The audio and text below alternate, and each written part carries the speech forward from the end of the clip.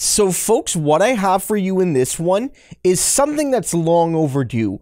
It is people in the mainstream media snapping and finally giving Trump what he deserves, finally giving him that smack in the face that he deserves, that real sense that this man is a danger and that you don't really get anywhere covering him as a typical candidate. You can't ignore him. He is newsworthy. He is running for president. He is facing life in prison effectively as a former president. He is by definition newsworthy, but you can't just treat him like he's a normal candidate like Joe Biden or like Republicans of the past. He is different. And this fascist monster is starting to awaken people. So I have 3 examples for you. 1, tearing into his awful conduct.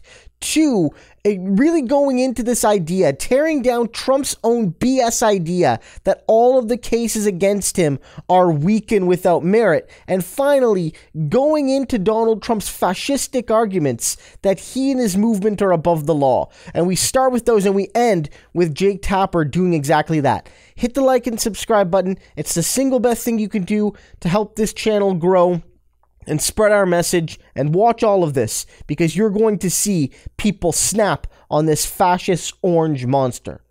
Behind the scenes, including a moment that sent the former president into a fit of rage. Roberta Kaplan was representing E. Jean Carroll in her defamation trial that ended last Friday. And during the lead up to that trial, Trump sat with her legal team for a deposition at Mar-a-Lago. I'll let Kaplan explain what happened when it came time for lunch.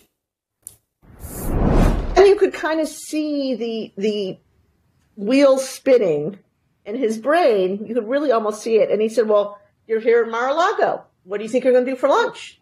Where are you going to get lunch? And so I said to him, well, you know, I raised this question with your attorneys yesterday, sir, and they graciously offered to provide us with lunch. At which point there was a huge pile of documents, exhibits sitting in front of him, and he took the pile and he just threw it across the table. That was on the podcast. George Conway explains it all, and I'm joined now by George Conway, so please explain it all for us. Well, I can't really explain it because I've never heard of anything like that before.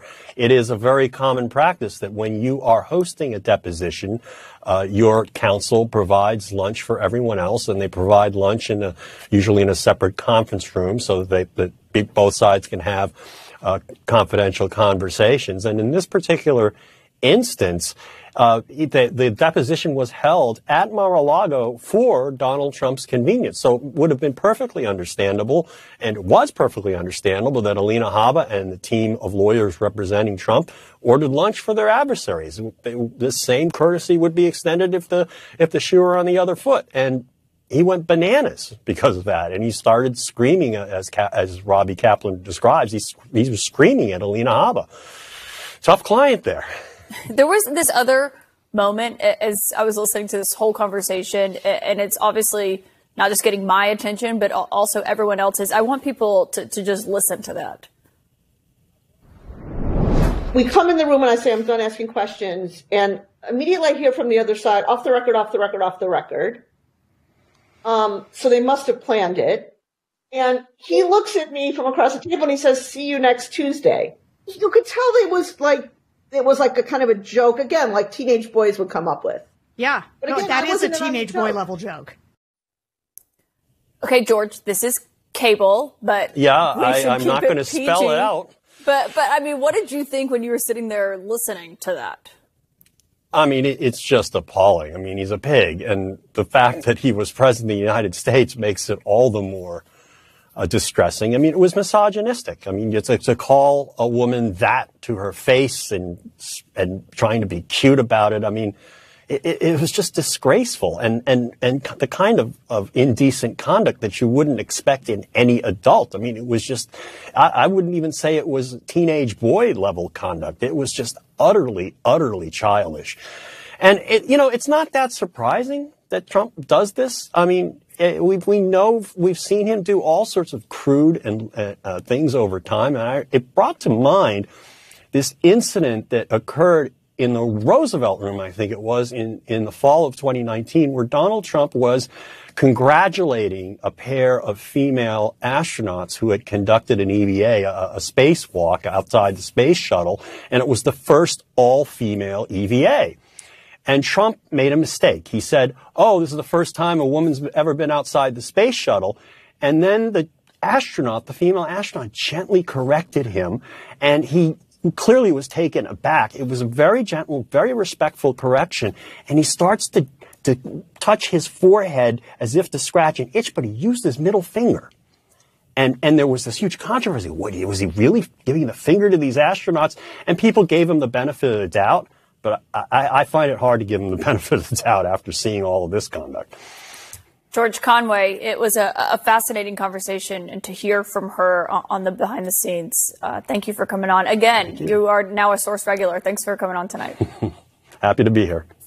Also tonight, we're following another court case. This is the fate of Jennifer case. So speaking of that case, the Washington Post today ran a headline I thought was interesting. They called it the runt of the Trump cases, because a lot of people believe that this is the weakest of the cases. It's the one that involves perhaps the least serious allegations against him. Absolutely incorrect. Incorrect. I just take no issue with that. This case involves Donald Trump basically defrauding the voters in the 2016 election. That's what it says right up front in the statement of facts for that indictment. So do you think this is a strong case? Because the issue is that even people who do not like Donald Trump at all worry that this case on its merits, the one in New York with Alvin Bragg, is not as strong as some of the other cases. Oh, I think it's easily as strong as the other cases. You've got two accomplice witnesses. You've got Michael Cohen and you've got David Pecker from the National Enquirer, both of whom are going to corroborate each other about the scheme that Donald Trump had in order to try and pay off these various women to keep them from telling their stories before the 2016 election. The whole point was, after the Access Hollywood tape, Donald Trump could not afford to have other people coming out and basically saying the same thing that he said on tape.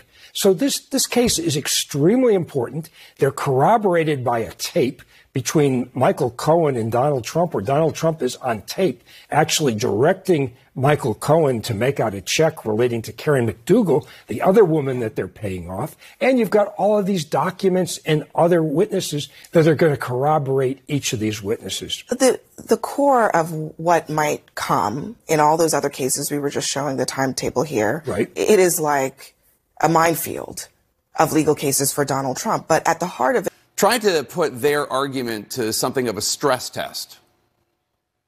Could a president who ordered SEAL Team 6 to assassinate a political rival who was not impeached, would he be subject to criminal prosecution? If he were impeached and convicted first. And so your answer is no. My answer is qualified yes. There's a political process that would have to occur.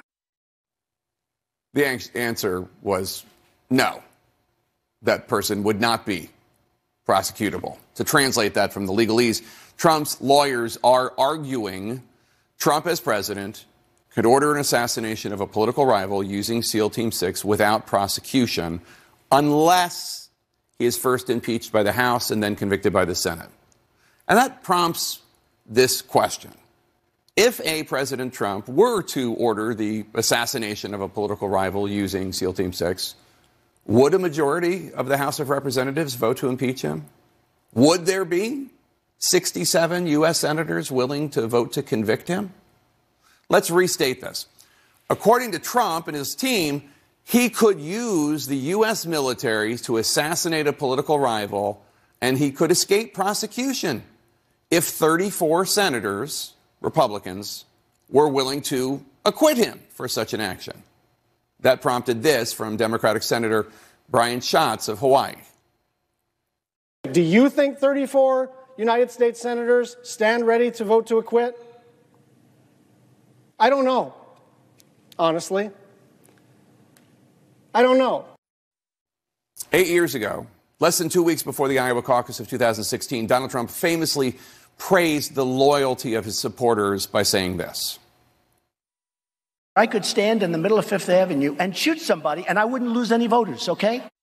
It is not difficult to imagine Trump getting votes from his ride-or-die congressional supporters, the ones who helped pave the path for what happened on January 6th by mounting challenges based on these election lies.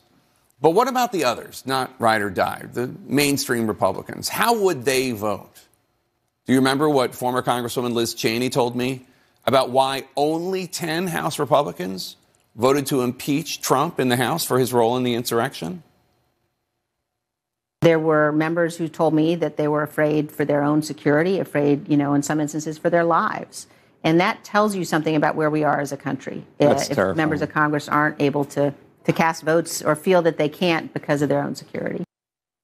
In a recent book, Senator Mitt Romney shared similar anecdotes. Quote, one Republican congressman confided to Romney that he wanted to vote for Trump's second impeachment, but chose not to out of fear for his family's safety. Why put his wife and children at risk if it wouldn't change the outcome?